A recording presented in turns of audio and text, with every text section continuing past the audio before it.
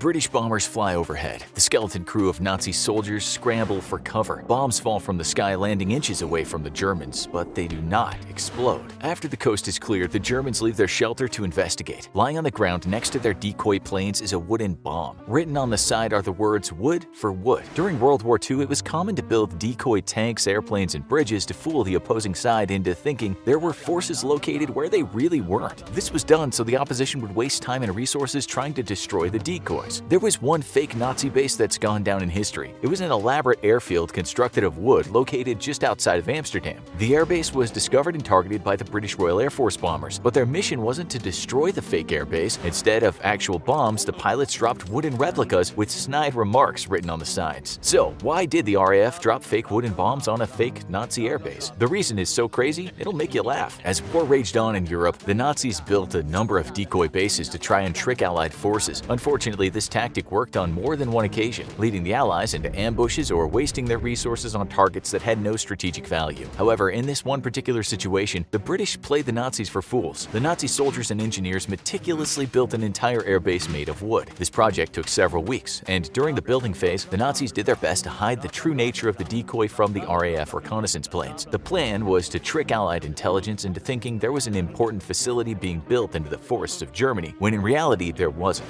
Their mission succeeded in getting the attention of the RAF. Planes were sent over the area to verify that the Germans had indeed built a base there. From the sky, it looked like the airbase was fully stocked and operational. The Nazis had built hangars, oil tanks, and anti-aircraft guns, and planes all made of wood. Although many of the structures looked real from the sky, they were just empty shells meant to throw off the Allies. The Nazis believed their hard work had paid off when the RAF planes flew over more frequently. It was only a matter of time until the British Air Force wasted pilots, money, and resources on destroying their fake airbase. Surprisingly, almost immediately after completing the decoy, the RAF made their move. A bomber took a run on a decoy base. The Germans dove for cover, expecting their hard work to go up in a fiery explosion. But to their surprise, all they heard were dull thuds as objects landed in the muddy fake airfield without any sort of explosion. When the Nazi soldiers went to examine the payload that the RAF plane had released, they were shocked. The objects that had all been dropped from the bomber were fake wooden bombs. The British had known all along that the Nazis were building a decoy airbase. They had waited until the Germans had completed their ruse and then made them aware that it had fooled no one. The Nazis were now the ones who wasted their time and resources, as no Allied planes would drop actual bombs and no troops would be sent in to try and destroy their fake airbase. The British had embarrassed the Nazis with their wooden bombs. But why did the Royal Air Force partake in such escapades? Why didn't they just ignore the base altogether? And what anecdotal evidence actually exists about the wooden bombs? There are hundreds of testimonies from both sides of the war about the wooden bombing of the decoy airbase. Although it was embarrassing, even former Nazi soldiers recount the event with mild amusement. At the time, Werner Thiel was a Luftwaffe pilot who saw the dropping of the wooden bombs. In October of 1943, he was given orders to move decoy wooden aircraft around a fake airfield and turn light beacons on to make it look like the base was active. The Nazi commanders had received word that there was an incoming RAF bombing run. This is what Thiel and his comrades had been waiting for. They were about to trick the Allied forces. Thiel recounts having dozens of fake wooden planes that were sheathed in canvas and held together by ropes. As the RAF bomber flew overhead, Thiel took cover. When he was given the all clear, he was shocked to find 6 to 10 bombs on the floor made of quality solid wood with "wood for wood" written on them. The Nazis were astonished. Not in a million years did they think the Allies were onto their plan. They were sorely mistaken. In fact, Lieutenant Commander Thiel even said later in an interview that he and his Nazi brothers thought it was meant as a joke, something like, "Look how stupid you are. You built a dummy airfield. We saw it, and it's not worth dropping a real bomb." Basically, the British just wanted to embarrass the Nazis by letting them know they were onto them all along. These fake bombs were most likely the result of young pilots trying to make their Nazi adversaries feel silly. It's important to remember that at the time, many of the pilots and soldiers fighting in World War II were in their early 20s or late teens. But even if it wasn't just a way to embarrass the Nazis, using wooden bombs allowed the British pilots to inform their adversaries that they'd been bested. You may be wondering where these fake bombs came from, and were British pilots wasting time making them? The answer is the wooden bombs were just kind of laying around. They were created to be used in training missions and were identical in shape to the real bombs dropped on Axis forces. However, since they were carved out of wood, they cost significantly less than the real thing. Since the war in Europe had been raging on, there wasn't a ton of time to train new recruits, so the bombs sat idly by. The RAF pilots who spotted their fake airbase might have thought the training bombs could be put to good use by embarrassing the Nazis. British intelligence also might have been in on the joke, as it was reported by an American journalist that the communications from British intelligence in Holland had identified a fake airbase that contained over 100 dummy planes made of wood. British intelligence would have informed the RAF of what had been discovered and may have hinted at letting the Nazis know they hadn't been fooled. Whether the wooden bombs were the idea of some young British pilots who wanted to embarrass the Nazis or British intelligence wanting to show they couldn't be bested, one thing is for sure, the British felt that a wooden airbase deserved wooden bombs. To be fair, there are no official reports of the wooden bombs being used on the decoy airbase, but this isn't surprising. If it were just a joke being played on the Nazis, the British pilots were still taking a huge risk flying into enemy airspace. They also would be using a bomber and vital fuel that might have been put to better use by bombing a real target. Therefore, the bombing run on the decoy base was probably not sanctioned by the high command of the Allied forces. But this wasn't the only example of decoys being built to fool the enemy in World War II. There are numerous accounts across Europe and even in the Pacific of fake bases, vehicles, and armies being constructed to fool the opposition. There are accounts of fake airmen being dropped into enemy territory to trick them into moving units away from areas that Allied forces were actually trying to get to. This tactic was most famously used during the D-Day landing, when para-dummies were dropped to trick the Germans into moving troops away from the actual incursion zone. This helped Allied forces to capture key points on the French coast, while the Nazis were scratching their heads as to why the fake paratroopers were not firing back. One of the most common forms of decoys in World War II were inflatables. Both the Axis and Allied powers would use inflatable tanks, artillery guns, and even bridges to fool the enemy. A favorite inflatable decoy during the Second World War were rubber tanks. These balloon vehicles were the size of actual tanks, except they were made of rubber, air, and some scaffolding. There was even a division of the military that specialized in creating such decoys. The inflatable tanks were easy to assemble and take down. Once they were deflated, the materials could fit into a duffel bag and be transported to the next location as needed. Once the soldiers were ready to deploy the decoys, the inflatable tanks were taken out of their bags, pumped full of air from a generator, and were good to go. This whole process could be completed in 20 minutes, which meant that in that amount of time, an army could double its size, or at least that's how it would appear to the enemy. Inflatables were so successful that in 1940, Allied forces used 100 fake airfields and around 400 decoy aircraft to trick the Nazis into bombing fake targets. In a bombing run on August 4th, the Luftwaffe sent 3 waves of bombers to destroy the fake air bases. This kept an actual military factory from being targeted, and the real structure was almost completely unharmed during the bombing run. In the Pacific theater during World War II, the Japanese were masters of creating decoys. They would use straw to create fake planes that tricked Allied attackers into spending their ammunition on decoy targets. The Japanese forces would also use inflatable tanks and artillery guns to throw off the Allies. When there was no other resources available, the Japanese would even make decoy vehicles out of volcanic ash that was sticking out of the ground. The rock was soft and easy to sculpt using nothing but a knife. It wasn't until modern-day surveillance and reconnaissance technology that decoys became all but obsolete. Now, with high-resolution images that can be taken with satellites and drones, inflatable tanks and wooden airfields are a thing of the past. Now watch the inflatable tanks that fooled Hitler, or check out most terrifying weapons of World War II.